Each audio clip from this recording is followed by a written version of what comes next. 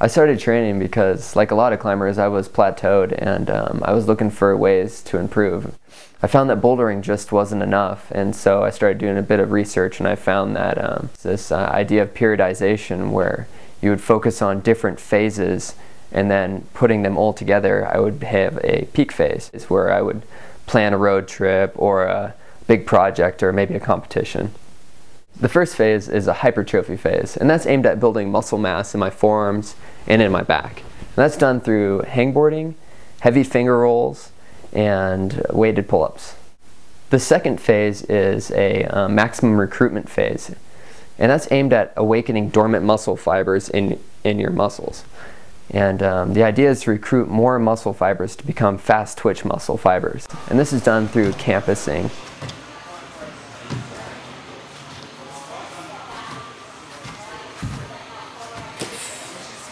So the third phase is a power endurance phase, and that's really aimed at extending how many medium to difficult moves I can take in a row. And the idea is to simulate racing between cruxes or long power endurance sprints. So some of the exercises I would do in the power endurance phase would be linking boulder problems together, doing 4x4s, and doing intervals. I generally start off with 10 pounds, and I add 3 to 5 pounds every few sessions. A typical set consists of 6 to 7 7-second hangs with a 3-second rest in between each hang. It usually totals about 1 minute. And the idea is to simulate going through a maximum red point crux. Is the chart just for mainly keeping you on track for the specific workout?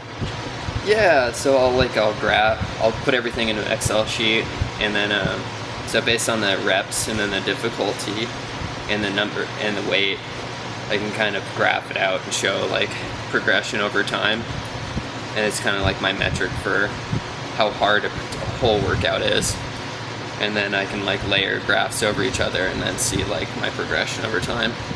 So it's definitely like, so even if I don't send anything, I'll know that I got stronger just because of the training itself. So I think kind of like red pointing roots is rad, but you know, of course it's what I want to do, but it's not a very good metric of improvement.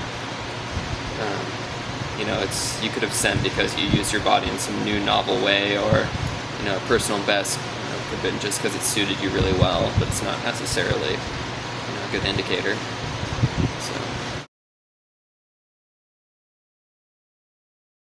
Use a stopwatch. They're cheap and easy, and keeping track of seconds is really important.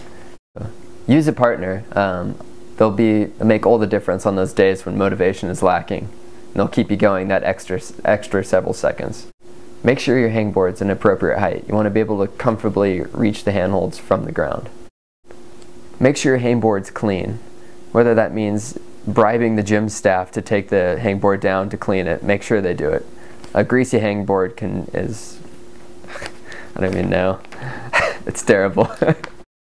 Hang weight from a harness rather than using a weight vest. I find that when I have a weight vest on, I'm forced to arch my back to keep the weight underneath the hangboard.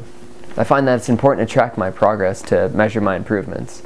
Say I might not make it out to the crag during my peak phase, but I know based on my training that I actually did get stronger. Plan for high and low intensity days. To avoid the onslaught of tendonitis, make sure you hangboard with your elbows slightly bent. Save the straight arm business for when you really need it. And as always, make sure you're properly warmed up.